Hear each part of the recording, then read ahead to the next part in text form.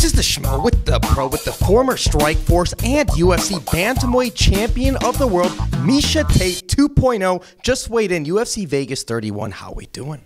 I'm doing excellent. I was the first athlete here today. I was very prepared. And for the first time, this was not the fight before the fight. A lot of fighters, you know, it's making weight is the fight before the fight. It used to be for me too, but not this time because I will have nothing that's slowing my momentum down. So I wanted to be very focused and very prepared, and it was. Has it sunken in that you are the first female UFC star to retire and then return? Has that sunken in yet? Oh, no, you just brought that to my attention, actually. I didn't know that.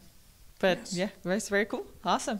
Well, your opponent, Marion, she's kind of got 1 foot in, 1 foot out of the door of retirement. We know that this is her final fight. When you fought Raquel Pennington at MSG, you retired shortly after that. Do you think you have a psychological advantage being in those shoes before, knowing that someone you're fighting has 1 foot in and 1 foot out? You know what? I know I'm in the best place that I can be. So I can't speak to where she is at. I assume that she's in the best place and she's exactly where she wants to be, right? She knows what she wants. She's planning her retirement. She's got nothing left to save for.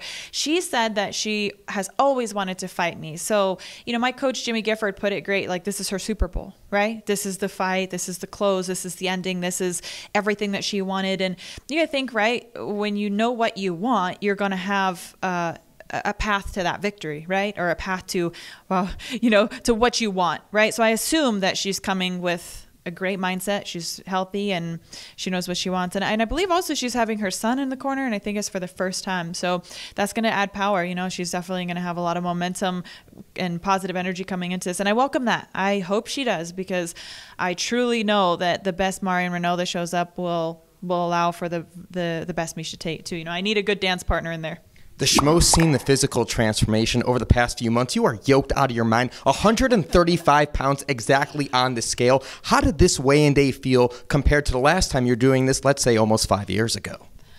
Championship weight, championship mindset. You know, I did not have a hard cut at all. It was very easy. We were smiling and laughing through the whole thing. It was nothing out of the norm. I feel great. Numbers don't lie, right? Got to give a huge shout out to Sam Calavita, because he took my body and made it into science and math, and I've never felt more confident. You know, there's no guessing in how to do this the best way. Like, I know how to do it the best way. And so I was here, I was on weight, 8 a.m. was when the doors open, you know, first one here. I'm ready to go. That garage is no joke. Sam's got it going on. Final message for the Cupcake fans out there worldwide. It's Tate 2.0. I am just evolved as a person, not just as a fighter. And I know that's going to translate into the octagon tomorrow night, yeah, Saturday. So it's going to be, you know, it's going to be good. I'm happy I've made weight. It's only one more sleep. One more sleep. She's the pro. I'm the Schmo here at the Apex.